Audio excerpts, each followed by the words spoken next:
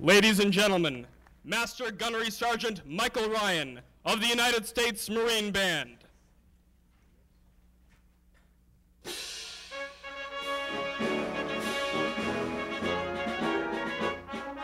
God bless America, land that I love. Stand beside her and guide her through the night with a light from above. From the mountains to the prairies, to the oceans white with foam. God bless America, my home, sweet home. God bless America, my home, sweet home. From the mountains to the prairies, to the oceans white with foam. God bless America, my home, sweet home. God bless America, my home, sweet home.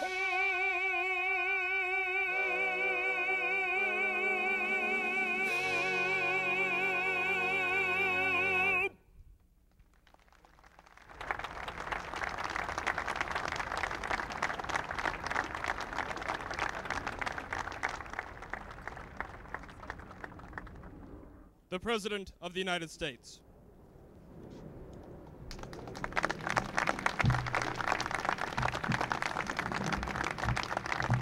Thank you very much. Please be seated.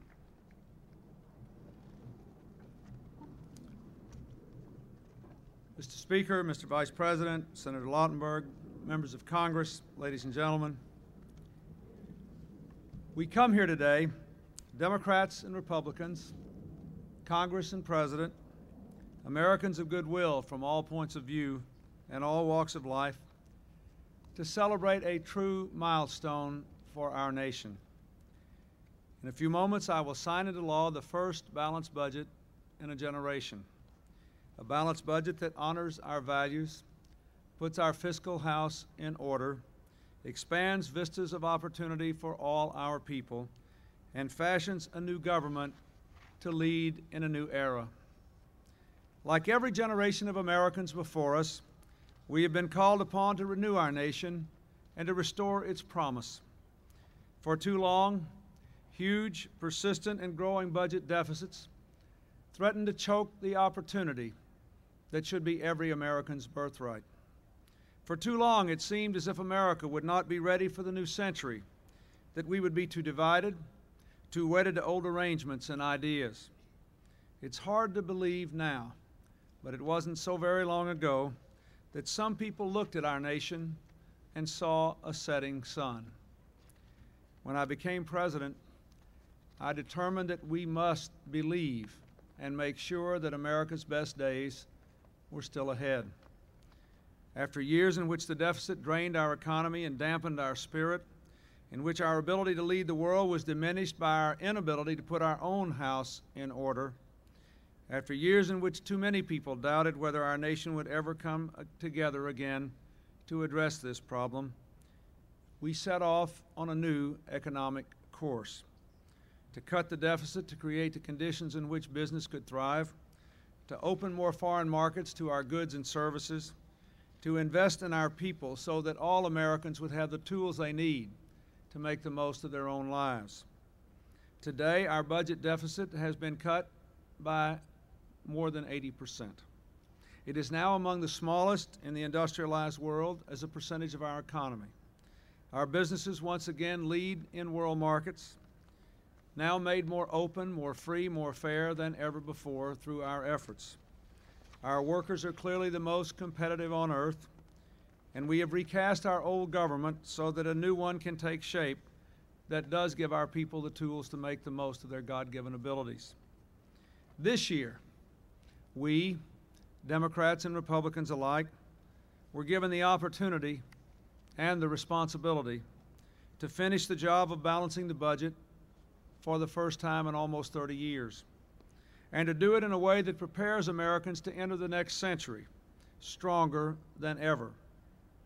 By large bipartisan majorities in both houses, we have risen to that challenge.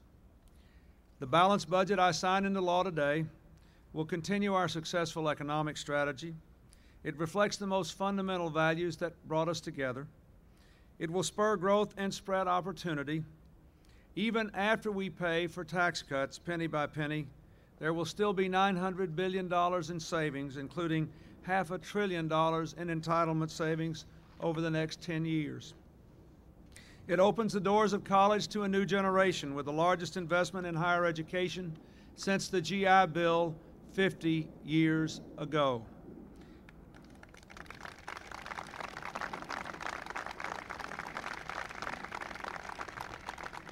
It makes it possible for the 13th and 14th years of college to become as universal as high school is today. It strengthens our families with the largest expansion in health care for children since the Medicaid program 32 years ago. It modernizes Medicare and extends the life of the trust fund for a decade. It helps our communities to rebuild, to move 1 million more people from welfare to work, to bring the spark of private enterprise back to our most isolated inner-city neighborhoods. It provides the largest tax relief to help families raise their children, save for the future, and pass on their home and a dream to the next generation. These tax cuts are the equivalent of a $1,000 raise in take-home pay for the average family with 2 children. For so many Americans, what goes on here in Washington often seems abstract and remote, unrelated to their daily concerns. Well, this balanced budget deals with the big issues of the deficit and long-term economic growth in ways that respond to the practical challenges ordinary American citizens face every single day. Because we have acted, millions of children all across this country will be able to get medicine and have their sight and hearing tested and see dentists and doctors for the first time. Millions of young Americans will be able to go on to college. Millions of Americans not so young will be able to go back to school to get the education and training they need to succeed in life. Millions of families will have more to spend on their own children's needs and upbringing. This budget is an investment in their future and in America's. Today, it should be clear to all of us, without regard to our party or our differences, that in common, we were able to transform this era of challenge into an era of unparalleled possibility for the American people. I hope we can tap this spirit of cooperation and use it to meet and master the many challenges that remain before us. I want to thank, in closing, the many people whose work made this day possible. I want to thank Speaker Gingrich and Senator Lott, Mr. Army and the other members of the House and Senate leadership, especially Senator Domenici and Senator Kasich. And let me thank Chairman Archer and Chairman Roth and the other leaders of the House and Senate committees. They were dedicated partners. They fought hard for their priorities. I want to thank Senator Daschle and Congressman Bonnier and Congressman Fazio and Congressman Hoyer and the other members of the House Democratic leadership who worked with us. I want to thank especially Congressman Spratt and Senator Lautenberg, Congressman Rangel and the other members of the House and Senate Democratic minority leaders in the committees for the work that they did. I thank all the members of the Congress who are here present and the many whom they represent who are already back home who could not be. All of them deserve our thanks, and I would like to ask the members of the Congress who are here today to stand and be recognized and appreciated by the crowd.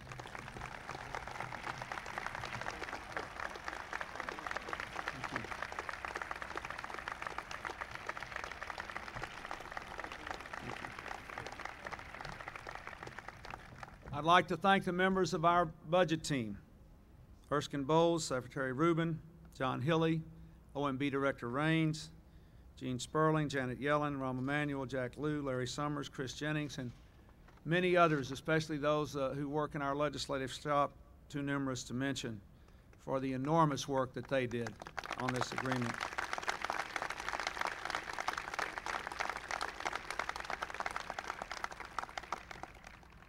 I would like to thank the First Lady, Mrs. Gore, the Vice President, for their concern for the health of our children, for the mental health of the American people, and the Vice President especially, who led the fight to protect our urban initiatives and our environmental program and the interests of legal immigrants in America.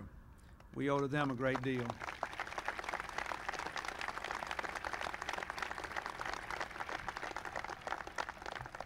Again, I say to all, I thank you. I believe that together we have fulfilled the responsibility of our generation to guarantee opportunity to the next generation. The responsibility of our generation to take America into a new century where there is opportunity for all who are responsible enough to work for it, where we have a chance to come together across all of our differences as a great American community, where we will be able to continue to lead the world toward peace and freedom and prosperity. That is worthy work, and you have all contributed to doing it. We can say with pride and certainty that those who saw the sun setting on America were wrong. The sun is rising on America again, and I thank you all.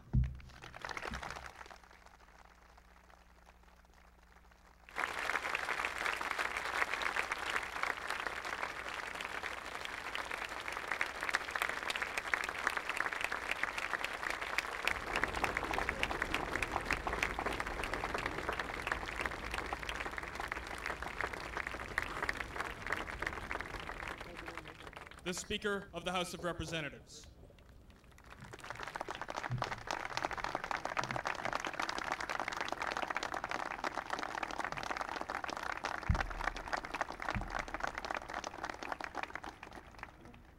Thank you all very much. Let me start by picking up where the President ended, and that is saying thank you to an awful lot of people. This has been a long time coming. It has been a difficult process. But in that process, we have proven together that the American constitutional system works.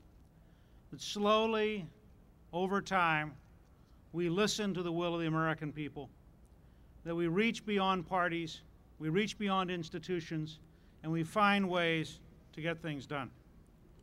I want to start by thanking the President and Mrs. Clinton, the Vice President, Mrs. Gore, because their willingness this year, coming off their victory, to reach out a hand and say, let's work together, was the key from which everything else grew.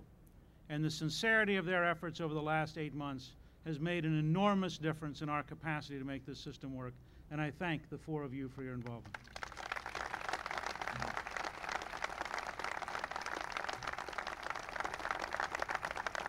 There were many, many people on the President's staff, just as there are many, many members of the congressional staffs who are here today who put in extraordinarily long hours, who missed their families for weekends at a time, who worked 7 days a week all through the spring and summer.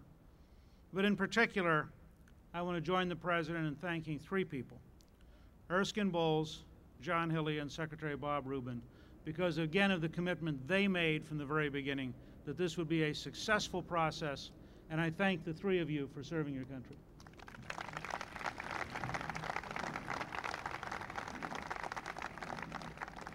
I also want to thank the Budget Director, Franklin Raines, not just for the budget, but for his special effort working with Tom Davis and Eleanor Holmes Norton and others to do something special for the District of Columbia. No bill ever passed by the U.S. Congress provides more opportunity for the rebirth and the renewal of the District of Columbia than the bills that will be signed today. They represent a major bipartisan effort to get resources and reform to the people of D.C. and to make this truly the finest capital city in the world. And I thank you, Frank, for the work you did to make that possible.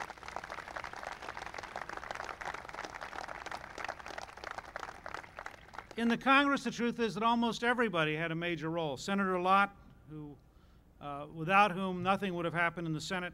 Senator Domenici, who had spent over 20 years of his career working to get to a balanced budget, and who really was the big brother, if you will, the senior partner with John Kasich, whose courage and energy and drive inspired all of this. And without John's work, we would never have gotten to a balanced budget on the House side. Majority Leader Dick Armey, Minority Leader Tom Daschle in the Senate, Chairman Roth and Archer on taxes, Chairman Bliley, who helped so much on so many different topics. Key members of the minority, Congressman Spratt and Senator Lautenberg, who really carried so much on the budget committees, and Congressman Rangel and Senator Moynihan, who were so integral on the tax side. And they stood for member after member who truly wanted to get the job done, who wanted to put aside partisanship, who wanted to reach beyond past enmities, and who wanted to do the job. But all of us in Washington, if we're sincere about it, will admit that the ultimate driving force of this bill was the will of the American people. It is the American people who have said to all of us, we want to balance the budget for our children and grandchildren. It is the American people who said our tax burden is too high and we need lower taxes. And it is the American people who said Medicare is so important, you must put aside your differences to save it. And in that sense, all of us today stand here as servants of the American people. And it is they who deserve the ultimate tribute, because it is their work in the economy that's producing the revenues to narrow the deficit. It was their political will that brought the two parties together, and we and our constitutional system serve them. Because of this,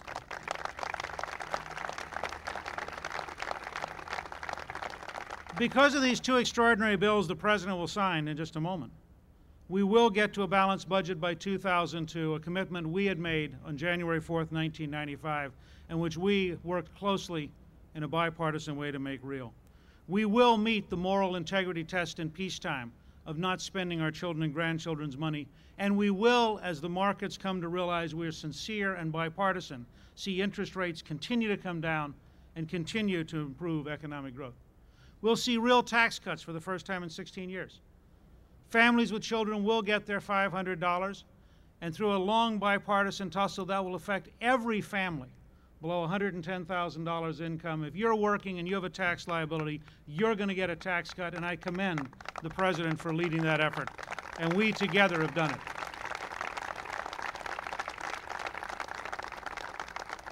No longer will there be a cliff as you leave welfare and have a sudden rise in your tax burden.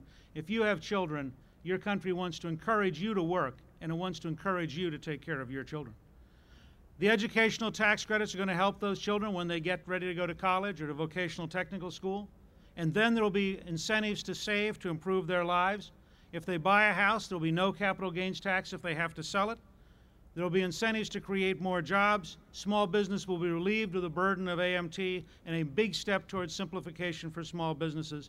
And families will face the prospect that if your parents or grandparents have saved all their lives, you won't be punished nearly as much by the government in taxes when you die. And that's a first step in the right direction on eliminating the tax when people die. On Medicare, we came together and we've saved the system for at least a decade. But equally important, with the President's leadership, we, working as a team, have established a commission to come right back here in 1999 with an obligation to save the Medicare system for our children and grandchildren and to save it for the baby boom generation.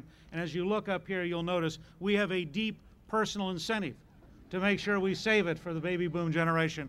And I pledge right here, working with the President, that we will work on a bipartisan basis, not just to appoint a good commission, but to enact in 1999 the right savings and the right steps to reform the system for the baby boomers and their children. Finally,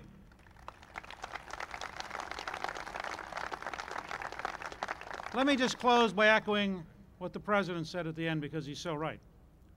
We have a chance over the next 3.5 years to work together through our very complex constitutional process of a legislative branch and executive branch guarded by the judiciary. We have a chance to work together to accomplish a lot. To have a truly drug-free America, to have every child learning at their best rate, to help children be born or adopted into families that can truly nurture and raise them. We have a chance to continue this economic incentives and growth that has led over the last 5 or 6 years to such remarkable progress. And we have a chance to establish a firm understanding of the challenge America faces in the world, for we are the only country capable of providing leadership in the next generation in a calm, consistent, and coherent manner. And that can only come if there's a bipartisan consensus on how America must shoulder its obligations as the leading country in the world. Marianne and I came back today to be here to say that we pledge to work with the President and with our friends in the Congress on the Democratic side, that together we can make bipartisan progress at home and we can provide bipartisan leadership across the planet. And that is our duty for our generation and to our children. Thank you very much.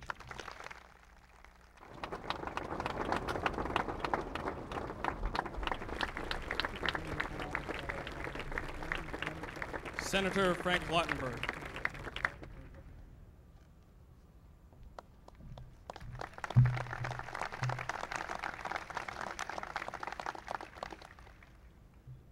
Mr. President,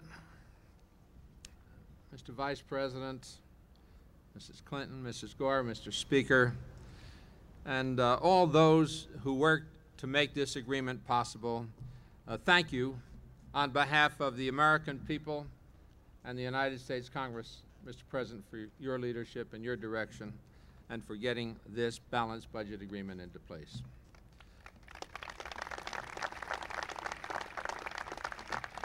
Mr. Vice President, I also want to say thanks to you for your encouragement, for the many phone calls, for the advice, counsel, direction during these negotiations. I counted on the Vice President, and he was there for me, and I appreciate it. Today is a great day for America when historians write the closing chapter of the 20th century. They'll write about the critical leadership, Mr. President, you provided at just the right time for our nation's future.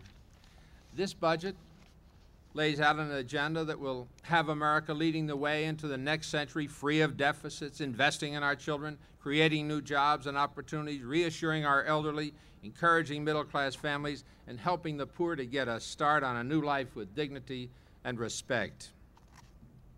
Mr. President, I know how a helping hand can turn a life around because of my own experience. I grew up in a poor working-class family. My widowed mother struggled just to survive. I had little chance for wider horizons. But then our government changed it all. And thanks to a visionary program called the GI Bill, I was given an opportunity to get my college education. And the experience changed my life forever. I will never forget the moment I walked onto the campus of Columbia University knowing that I was going to be able to go there when it would have never been possible without the GI Bill. That's how come I came to start a business and eventually privileged to come to the United States Senate. And there are literally millions of young people who are today in exactly the same circumstance. They're just as smart as anybody else. They have just as much to offer our country, but they too need a helping hand. And we're about to give them that chance, and that's what this country is all about. Mr. President, the American people challenged us to work together for a better future. The call was simple but wise. They said, give us the building blocks so that with our own hands we can build a successful future, providing education for our kids, health care and opportunity for our families. And if you do that, our country will prosper and our democracy will grow stronger. And we'll continue to provide the leadership for the world in the next century. Under your leadership, we accepted that challenge, and we have crafted a mission that is truly historic and puts us on the right track for the future. This agreement is an example of what we can achieve when both parties work together. Mr. President, it's a privilege for me to have played a role in the development of this agreement, and it's truly a great honor to serve with a president of uncommon vision and leadership. You provided that every step along the way. On behalf of our nation, let me simply say thank you.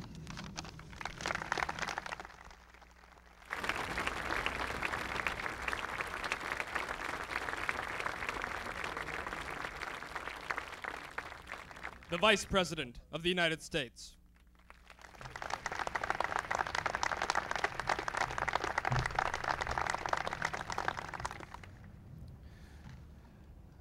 To the President and the First Lady, Tipper and I are very honored to take part in this ceremony today. To you, Mr. Speaker, and to Mrs. Gingrich, Mary Ann, please stand so we can acknowledge you. Thank you very much.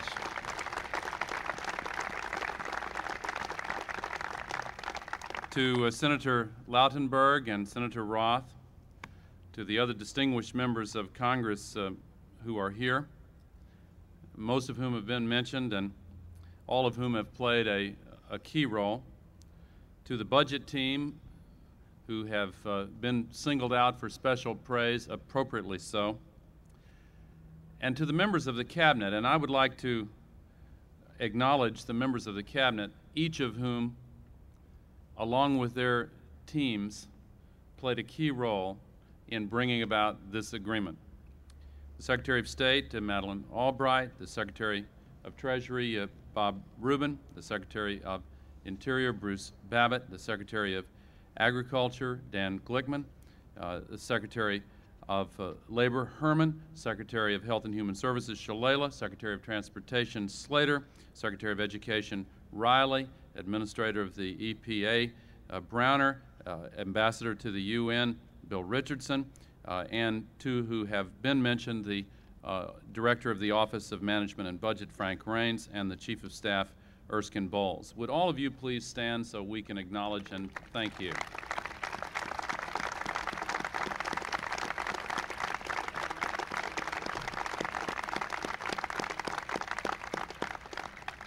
The President mentioned John Hilley and Janet Yellen and others who were part of the budget team. Bruce Reed, we could go down the row here and single out the people who made a key difference. I would also like to acknowledge some representatives here of America's cities and counties. Mayor Mark Morial of New Orleans is here. Governor Roy Schneider of the Virgin Islands is here. Mark Schwartz of Oklahoma City is here. President of the National League of Cities. C. Vernon Gray of the National Association of Counties, and there may well be others that I do not know to mention, but we are happy that you're here and grateful to you for the constant communication that America's cities and counties and states maintain during this whole process. Ladies and gentlemen, in just a few moments, with a few strokes of his many pens there on the desk, President Clinton will give our country our first balanced budget in 30 years. It is quite an achievement because it's not only in balance, it is a budget that protects our values and invests in our future and cuts taxes for tens of millions of middle-class families. The full story of this budget takes a lot more ink to complete than are contained even in these pens. Because of this budget, families in America will get a $500 tax cut for every child they care for and raise. We insisted that the hardest pressed working families, those with the teachers and police officers, nurses and firefighters, get to share in that tax cut. Thanks to President Clinton and thanks to the Congress, they will. Because of this budget, we can say goodbye to last year's flawed immigration provisions. Legal immigrants, those who came to this country for the promise it provides, will now be treated with fairness and dignity, including the elderly and the disabled.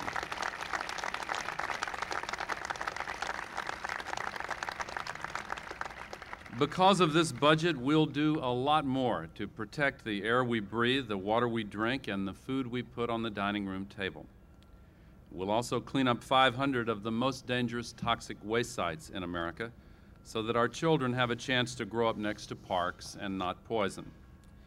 Because of this budget, we will renew and revitalize America's cities, more than tripling the number of communities participating in the President's highly successful Empowerment Zone and Enterprise Community program, and providing new tax breaks to clean up as many as 14,000 brownfields, those urban eyesores that have kept families and businesses away from the core of our cities for far too long.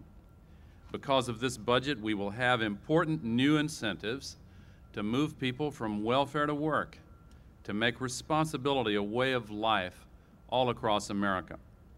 And of course, the the historic provisions providing health care for children, including mental health care for the first time in many cases, are included in this budget.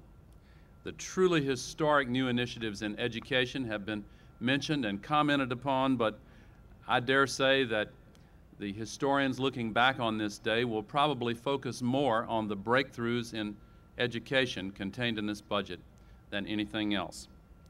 And of course, there are a great many people who made this balanced budget possible, and we thank them all, and the country thanks them all. And I think it's worth pausing just for a moment to consider that we could have had protracted gridlock. We could have had a long, bitter struggle that drained people in both parties, that drained away confidence in self-government, and might have been enjoyable to some who love the combat, but would not have been good for this country. You know, I think it was Will Rogers who once wrote that we Americans generally do the right thing after first exhausting every other available alternative. I know from the standpoint of the White House and from the standpoint of the country, there's one person who was the key in leading our country away from that gridlock, away from that partisan combat, and toward a chance to really work together. President Clinton has been that driving force, not just for the past few months, but for the past 4.5 years. It was, after all, this president who cut the deficit by more than 80% to place a balanced budget within reach, to make it possible for us to come together around an achievable task. It was President Clinton whose tough choices lowered interest rates and turned this economy around, giving us the highest economic growth in a decade, the lowest unemployment in 24 years, more small businesses, more families buying their own homes than ever before.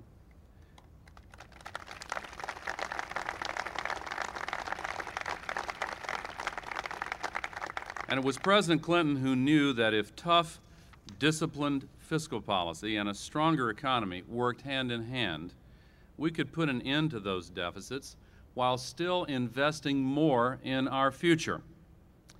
I know very well the naysayers in both parties will minimize the importance of today's signing.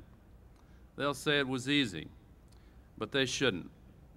And we ought to remember that bipartisanship can do great things for this country if we respect our disagreements, if we hold to our principles, if we make an honest, good faith effort to understand what the other side is saying, to take the best offered by each side and try to do what's right for our country, we can make tremendous progress. We've made that kind of progress in the last 4.5 years, and it wasn't easy. Those who say it was don't understand, because it was a tough fight all along the way. Mr. President, you just made it look easy. Thanks to you, we have shown the American people that we do have what it takes in our representative democracy to work together across party lines to achieve great things for the American people. This isn't the end of that effort. It is really just the beginning. And we ought to go forward from this moment with new confidence, because we know that no challenge is too great for us to master. And now I am proud to introduce to the signing table the person who will give America a balanced budget with the force of law, President William Jefferson Clinton.